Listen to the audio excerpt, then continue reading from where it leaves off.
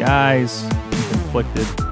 Basic Sorganomics, sorgatron.com. Please sign up for the newsletter. Please check out our webinars and the Lunch and Learns coming up if you want to learn how to get into podcasting the right way, or a way, my way, some way.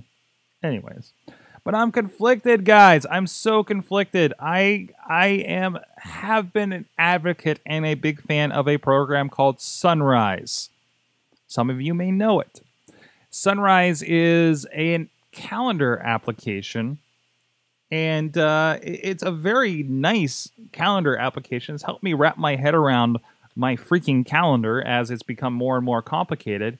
And it's been bought by Microsoft.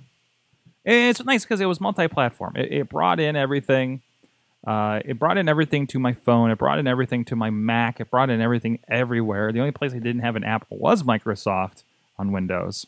But there's a nice web version of it, and I was like, great, that's awesome. People have been really impressed by when I put them in there for appointments or as guests on the show.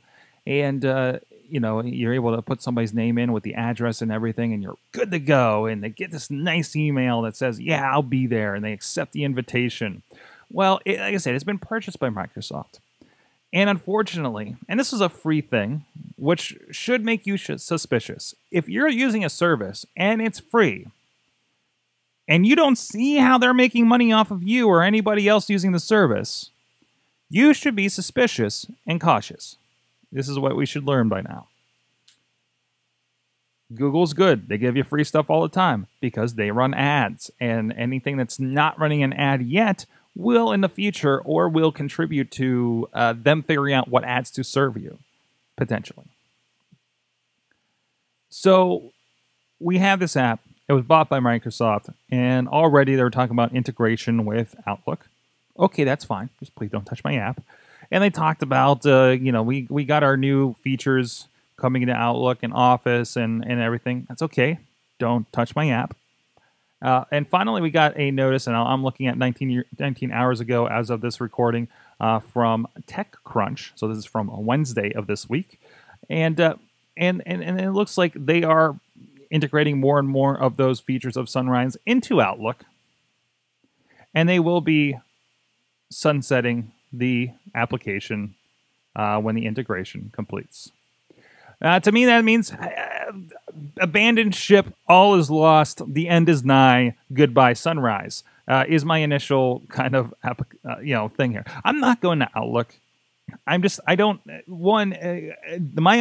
of Outlook, and please correct me, I should have my wife down here conferring on this, because she's big into Outlook, because she has a real day job in the legal department, and they're very much integrated into Office products. And she has a home office subscription, so she can do things the way she knows to for our business as well.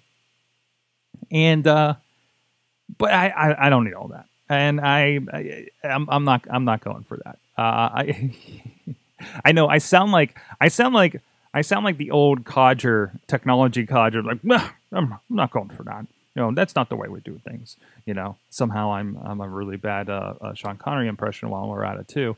But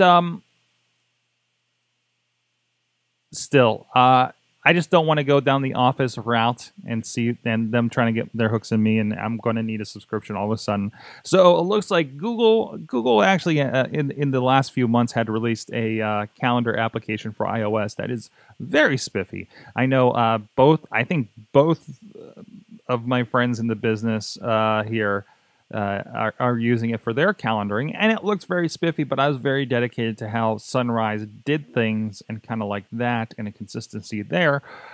But they're bringing me around on this one, so I think I just kind of moved the Sunrise into a backspace second page of a folder and replaced that with the calendar icon. I have all the same stuff. That's great.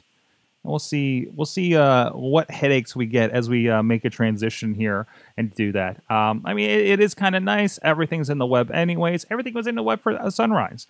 But it kind of, I don't know. It's one of those things that just, those nice tools that just kind of disappear, you know? Just as I was getting into Siri, it got bought by Apple and then shut down. And then features reintegrated over years that were already there in the original version of Siri. You may hear that a lot if you listen to a lot of tech podcasts. But hey, this is what happens. This is the good for the people that came up with Sunrise. They got their payday, as it is in startups, waiting for that big fish to catch you and integrate your features. So I guess tell me what you think. What are some other applications that you are into that got purchased and shuttered by the big Google or Microsoft or Facebook are usually the culprits when it comes to this. Maybe an Apple, maybe something else. What did you do? Did you find an alternative? Did you go to the service that they got integrated into? Perhaps, and this can't be a play for users. I don't think Microsoft needs it. It's just hey, you're doing something cool with calendars that we weren't, and I can't even understand what, other than it's a social features like Meet, a way to schedule meetings. What really made it so special that we wanted to do it? I think I kind of liked it because it wasn't Google or Microsoft or Apple calendars. But that's my take on it. Let me know. Sorgatron.com, @Sorgatron on the Twitters. We'll see you guys next time. This show is a member of the Sorgatron Media Podcast Network. Find out more at sorgatronmedia.com.